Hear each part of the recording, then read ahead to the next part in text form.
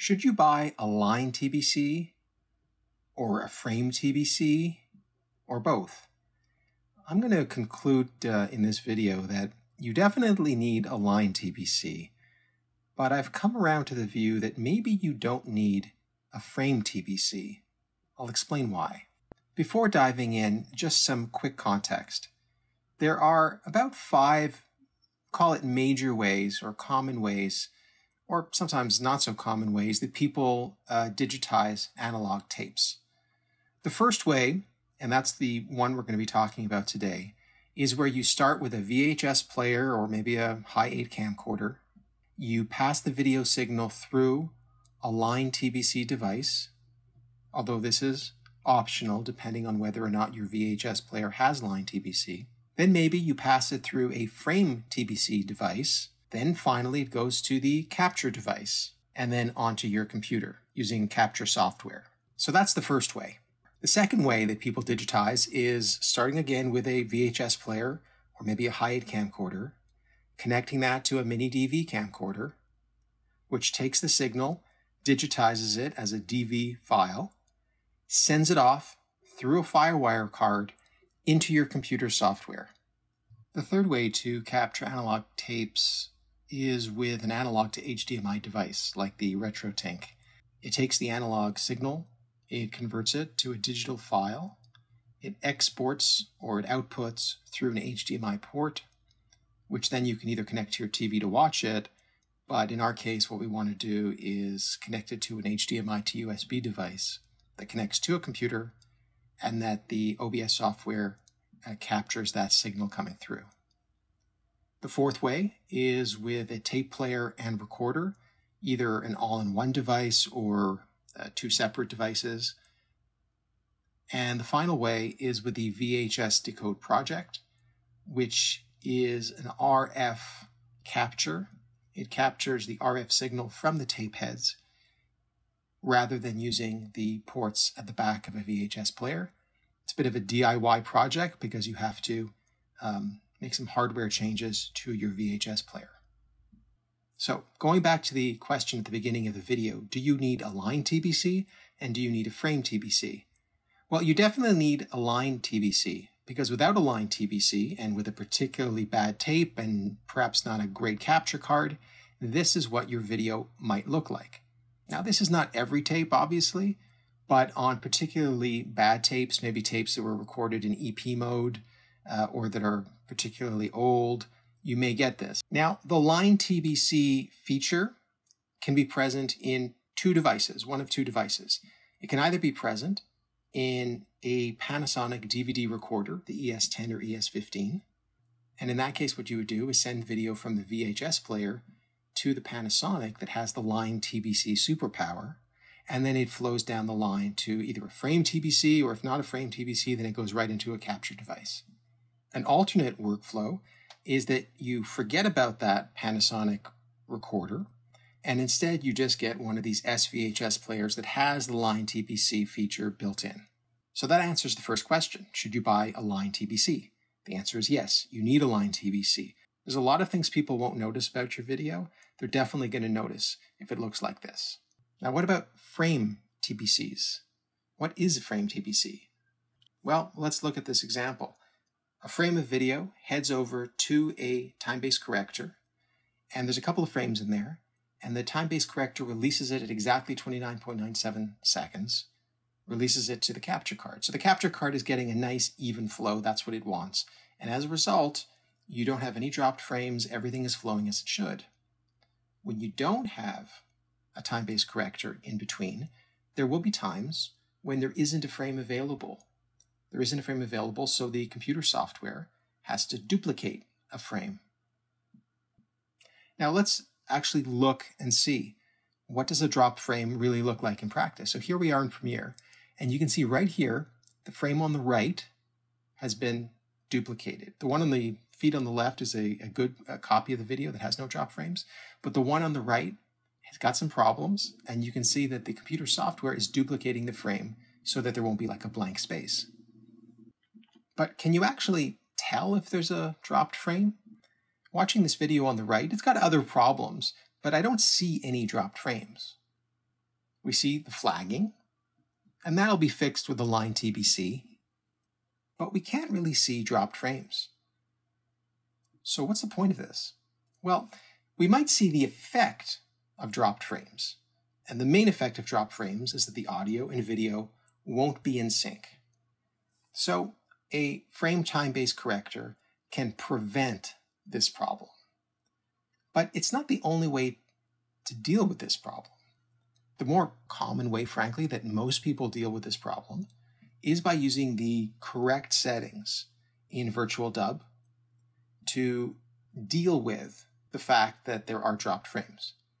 I wanted to see which settings worked best for my workflow. So in the example that I did, I used a regular Sony VHS player.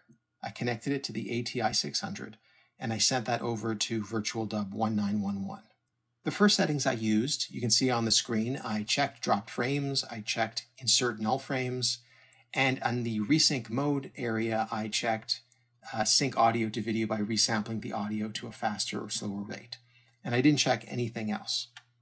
So the results were that after a 4.5-hour video, there were 0 dropped frames and 92 inserted frames or duplicated frames. But most important for me was that the audio and video was perfectly synchronized.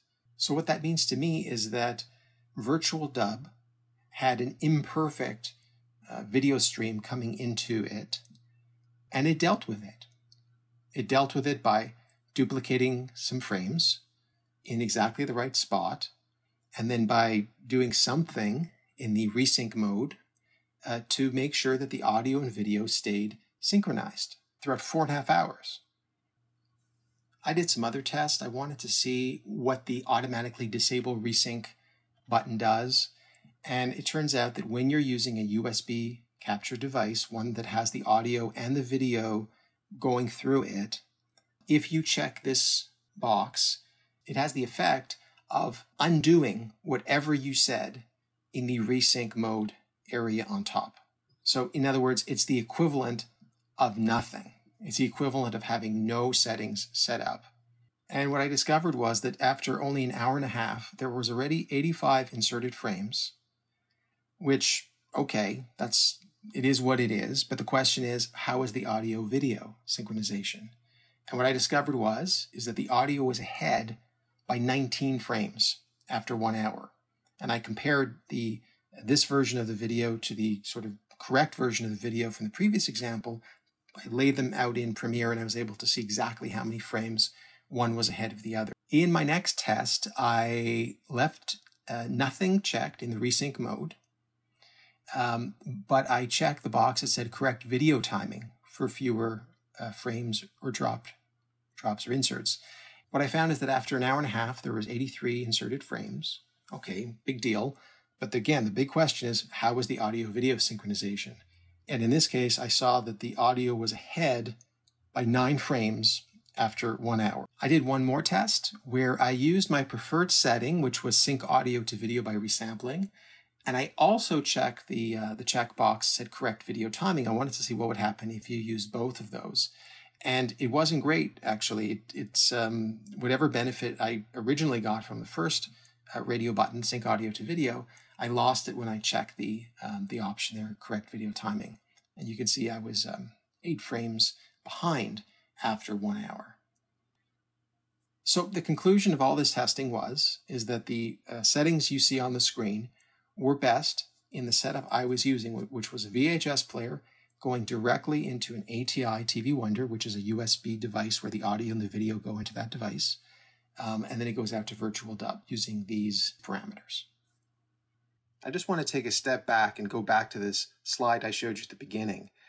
Of the digitization methods, we've been talking about the first one, and I told you that using the correct settings in VirtualDub 1911, you can avoid dropped frames even if you don't have a Frame TBC in the workflow. Now, there's another workflow you can use, which includes a mini DV camcorder. The camcorder acts as the kind of capture device. And when I did the same test with the same video, the same tape player, what I ended up with was 4.5 hours of video with no audio-video problems. Everything was in sync. WinDV reported 22 dropped frames. I'm not sure if those dropped frames are equivalent to the dropped frames that VirtualDub reported. I don't even know how I can figure that out because I'd have to be able to find the dropped frames in a 4.5-hour video. I'm never going to find it. So I'm not sure actually how it deals with dropped frames. If it shows, for example, a black screen, if it duplicates the frame. If you know the answer, please leave a comment. I'm curious to know. But the bottom line is that if you use the mini DV camcorder method, you will end up with a video that is perfectly in sync. As for the other methods, I'm actually not sure what would happen if you used a RetroTink 5. I don't know if it would keep everything in sync or not. I guess it would because I haven't heard anything to the contrary on the videos I've watched about it. I'm almost certain that the tape player with the built-in recorder is not going to give you any audio-video synchronization issues. And the VHS Decode project works in a different way, and everything gets synced up in the end once the audio and video is merged at the end. So the question at the beginning was, should you buy a Frame TBC? That question actually depends not just on whether or not the Frame TBC works, which it does. It depends on how much money you have to spend on this hobby or this business. If you have the money to spend, go for it. But it is a lot, and here are some prices I found of a DVK unit and of a TBC 1000 unit. Now these are prices for June 2024. But setting aside the should I buy it question, I think there are three other questions that I need to answer. First is, does the Frame TBC prevent dropped frames? And the answer is yes, it absolutely does prevent dropped frames. I did a test with the same workflow where I used my DVK, and you can see the results on the screen. A lot fewer dropped frames, so it definitely works. The second question is it better to prevent dropped frames than to deal with dropped frames after the fact? And yeah, it is better. It's better to prevent the problem in the first place. There's no question about that. But the final question is it worth between $700 to $2,000 US to buy this device? Well, that's going to depend on your budget. It's going to depend how many tapes you think you're going to be doing. Depends on whether you think you'd be able to resell this Frame TBC later on for the whole value or most of the value. But what I hope I was able to show in this video is that you can get by without a Frame TBC. You will get dropped frames. The dropped frames themselves won't be noticeable. The effects of dropped frames might be noticeable unless you use the correct settings. I plan on doing a lot more comparison videos, so if you have suggestions for other comparisons you would like to see, I will try to do it. Just leave a comment. And as always, if you want to press the thumbs up button, that would be awesome because people with our crazy hobby will be able to find this video more easily if you alert them to the fact that this video wasn't terrible.